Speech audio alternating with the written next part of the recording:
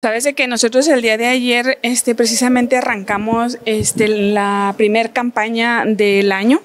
del programa Juntos por la Niñez que tiene DIF Municipal, que el año pasado quiero compartirles que fue todo un éxito. Bajamos por ahí los índices de los niños que hacen alguna actividad económica, porque hay que comentar que no tenemos niños en situación de calle, tenemos niños haciendo una actividad económica en la calle, que son dos cosas muy diferentes, ¿sí?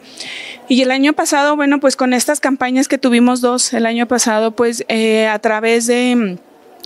los spots que se hicieron, a través de las consultas ciudadanas que también se hicieron, pero sobre todo del trabajo en campo que hizo DIF Municipal, pudimos bajar un poco lo que era la incidencia de estos niños haciendo alguna actividad económica. Bueno, no les he de negar que tuvimos en diciembre una alza, pero no eran niños de aquí de la capital, no eran niños de aquí del municipio, eran niños que venían con sus familias del lado sur, que vienen, hacen sus ventas y se retiran, obviamente. Y bueno, el día de ayer iniciamos esta nueva campaña del 2024,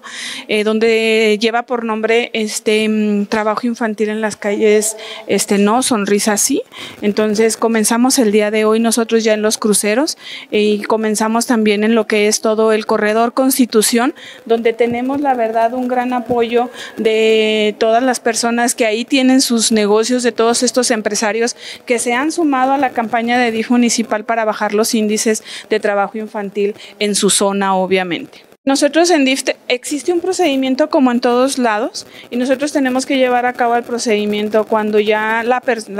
familia es apercibida 3 veces, entonces nosotros ya pasamos el asunto a la Procuraduría del Menor y a DIF estatal, y ya ellos son los que se encargan de llevar a cabo los temas legales con los papás.